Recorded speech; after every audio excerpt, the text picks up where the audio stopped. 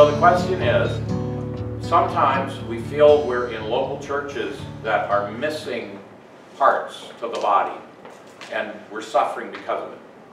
And what do we do then? And I think that is the point of Ephesians chapter 4, that God has a holistic view of the church, and the Lord Jesus wanted to make sure that, say, a young believer who was in a new upstart church where they hadn't developed all their gifts, or a Christian was in a local church that had fallen into disarray and through various reasons was not functioning properly, that there would still be a safety net.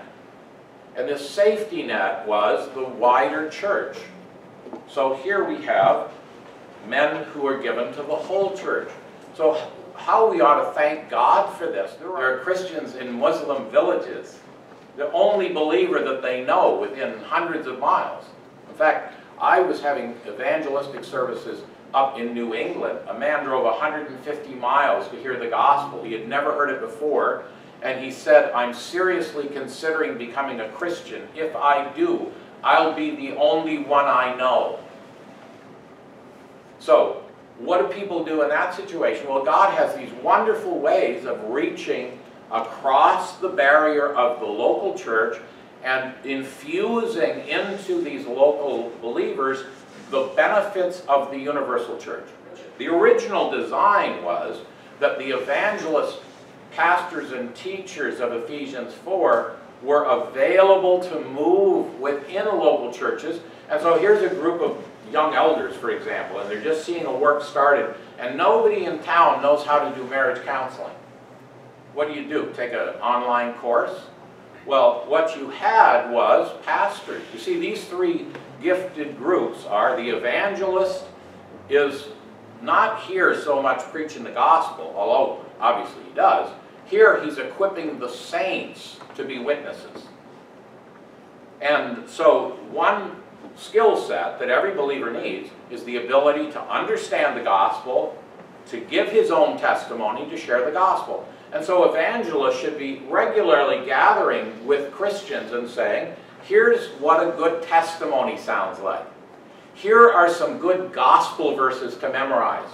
Here's how to start a conversation with a lost person. Here's how to pray for the lost, right? Giving us fundamental skills on how to be witnesses. That's the role of the evangelist. The role of the pastor is to equip the saints to care for one another. How to give an apology. How to restore somebody who's growing cold. You see somebody wandering off, how to get them back in among the flock. How to visit in a hospital room. How to visit in an old folks home. How to comfort somebody who's bereaved.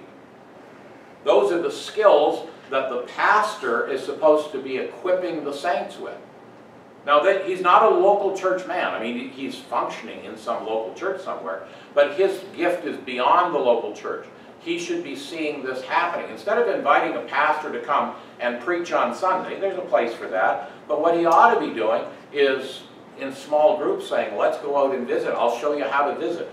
I'll show you how to counsel a married couple having struggles, or whatever, right? So that's the work of the pastor. The work of the teacher is not just to get up and preach.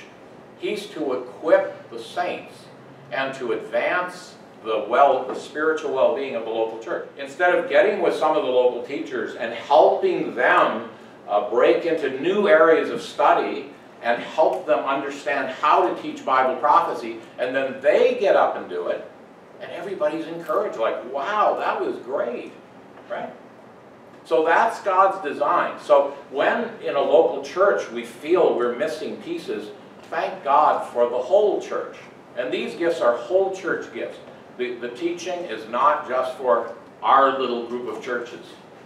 These gifted men were for the whole church. And thank God for people who found ways to break out of their little church ghetto and provide spiritual well-being for the whole body. That's how it's supposed to be. Without any compromise, we are able to do that.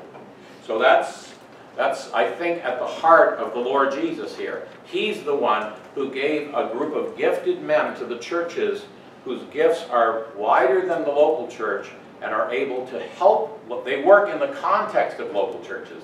and they help build up the local believers.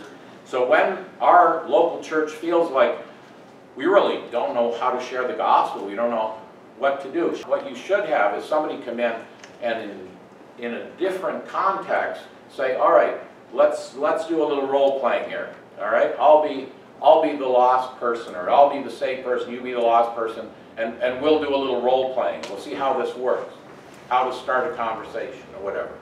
Those are the kind of practical skills that we need, and that was the design here. When somebody invites me, I say, well, what are you hoping to get out of this? What do you feel the needs are in your local church? And they say A, B, and C, and I say, well, I'm not your man, but I'll tell you who can come and do that. He'll be able to help you with that. That's the design that God has built, not just local church gifts, but whole church gifts as a backup plan, as an enrichment plan to help us strengthen the work of God in our local church.